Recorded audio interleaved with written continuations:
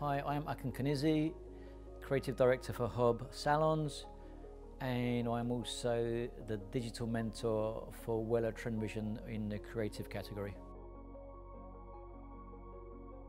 If you're with Wella, and even if you're not, the Wella TrendVision Awards are something that I very much believe in and have believed in for the last, 10, 15 years, since the beginning. It's a fantastic opportunity for the individual, but it's also a fantastic opportunity for the salon to create a buzz within the environment. And you know, in most salons they need a creative inspiration, and this competition is fantastic. It's the best hairdressers in the world that are mentoring. It's fantastically organized competition. It's an incredible business tool for all of you owners and managers out there, and for the stylists and technicians. I mean, why wouldn't you enter it? There's an opportunity for you to become a superstar. To maximize your chances within this competition or any competition, you have to think that, you know, you're entering it and you're not going to potentially win on the first time. I mean, why would you win the first time? It would be very simple to do that. Doesn't matter how good you are, you need to evolve yourself and understand the competition and understand yourself. So you need to keep progressing and developing your skills. You need to be getting good at finding models.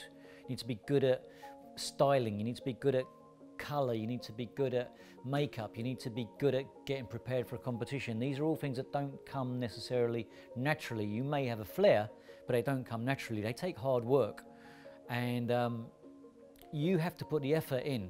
And the more effort you put in, for the longer you put it, the more likely you are to succeed. And the one thing I've learned is it's great putting the effort in, but can you consistently continue until you succeed?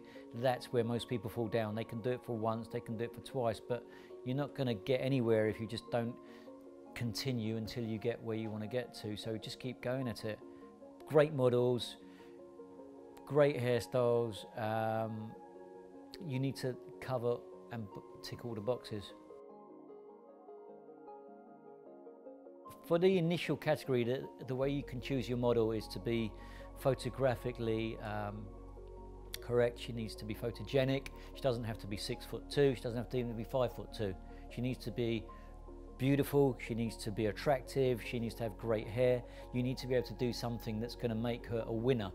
Don't do something or find a model that's just about good enough, because that might get you into third place, second place, or no place, and what's the point?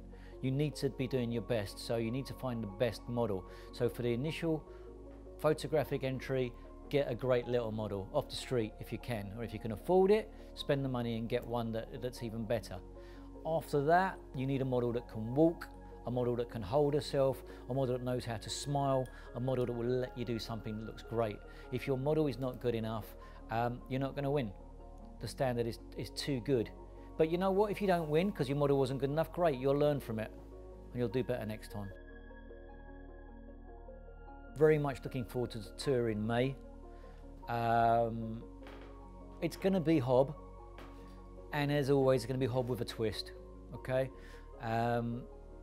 We don't believe in doing completely different. We're known for what we do. We're known for doing precision work. We're known for doing fashion, street work, and that's what it will be. And how we feel at the moment as a team is that 80s are coming in very strong, although it's still very 70s and 60s at the moment. 60s, 70s and 80s were 30 years. There's a lot to choose from within those areas. And in those eras, there were elements of there that were cool and lots of it that was uncool. So we're going to take in some of those cool elements and modernizing them for today's street fashion. So strong haircuts, strong hair up, strong big looks, but also that are pleasing and fashionable.